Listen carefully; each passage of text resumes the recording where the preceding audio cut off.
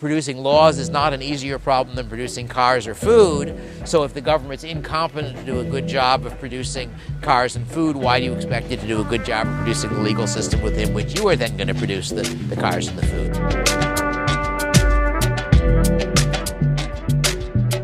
I'm Paul Feine with Reason TV. We're here at Libertopia in San Diego, California, and we're talking with David Friedman, a scholar at the Santa Clara University Law School, an economist, an author, a novelist, and of course the son of Milton Fridman. Welcome. Thanks for being with us, David. Thank you. You've probably been asked this about 10,000 times over the last, I guess, 40 years of your life. What is anarcho-capitalism, and how do you differentiate between that version of anarchism or anarchy and other sort of more leftist conceptions? The term anarchy gets used by a variety of different people in different ways. But I would have said that for the ones who I would say really are anarchists on the left, the real problem is what economists call the coordination problem. That you have a society with many millions of people. Doing anything requires the cooperation of a large number of those people. Somebody's got to harvest the food, turn the food into cereal, deliver it to you, get the milk, etc., etc. And how do you coordinate them? The anarcho-capitalism version is you just expand the way we coordinate things a little bit farther to include the things government now does, so that you have, in effect, law and law enforcement and dispute arbitration and such produced on the market the same way cars and food are.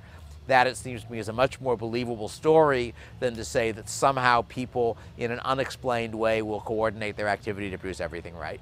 Oftentimes libertarians will talk to anarcho-capitalists and they'll butt heads and such. What to your mind is sort of the difference between a sort of libertarian conception of the way society should work and an anarcho-capitalist? Well, I would have said that anarcho-capitalism is one form of libertarianism, that we sometimes distinguish anarchists from minarchists, meaning people who want not much government but some.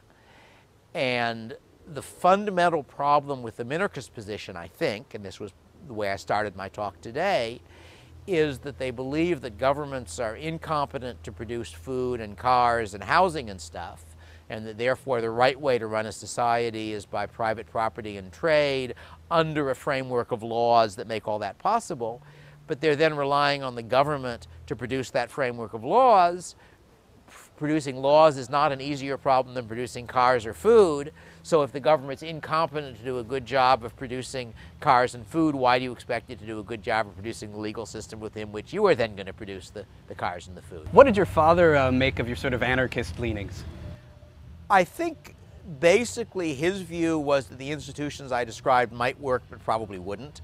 And my view was they might not work but probably would. So it wasn't a very sharp disagreement. Can you point to a particular kind of era or time and place in history where you'd had some sort of an approximation of an anarcho-capitalist regime, or are there indications, say, even in privatization movements today, where you see sort of a bubbling up of these ideas? Elements of it have existed in many societies.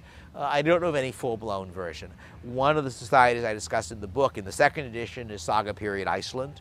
And that was a society where there was a legal system, there was a court system, those were both government, so to speak, but there was no executive arm of government. So once you got your verdict, you had to enforce it.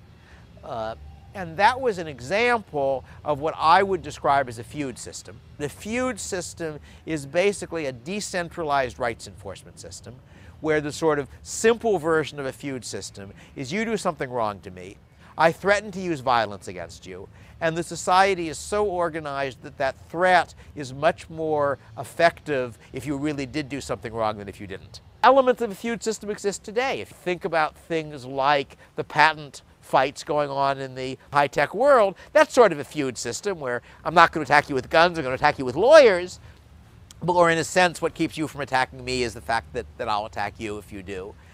There's a very interesting book by Robert Ellickson, who's a Yale law professor, called Order Without Law, which describes in modern-day America, a few hours from where I live, an area where part of the legal rules ignores the laws of California and are based on local community norms. And they're really enforced by private action. So I think features of what I describe have existed in lots of contexts, but I don't think the full-blown version has existed anywhere.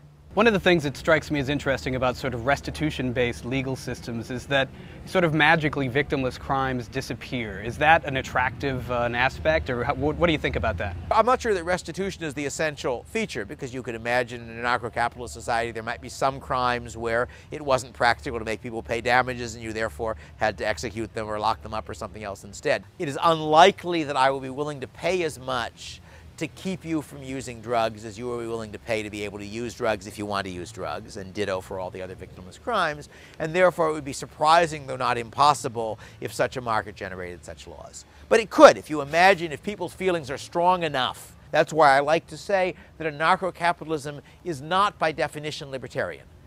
That anarcho-capitalism is libertarian is a prediction, not a definition.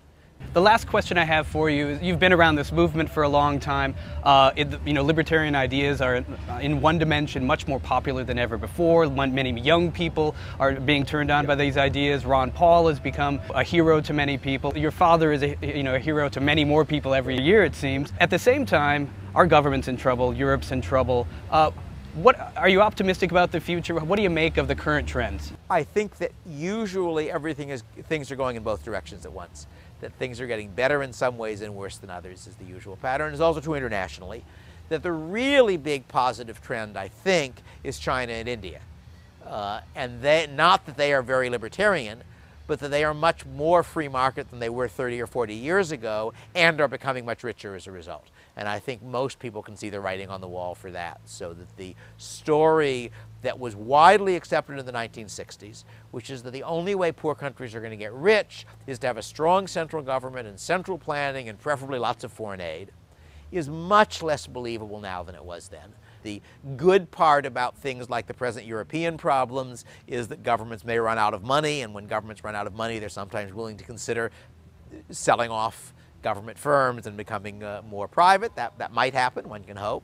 But it might go the other way. I think it would be a disaster if Europe became one country, which is the other direction things are pushing towards with the EU problems. I think competition is a good thing for countries. I think probably the US is too big. It might be better off if we were 8 or 10 different countries, assuming they had a reasonable degree of free trade and weren't fighting each other.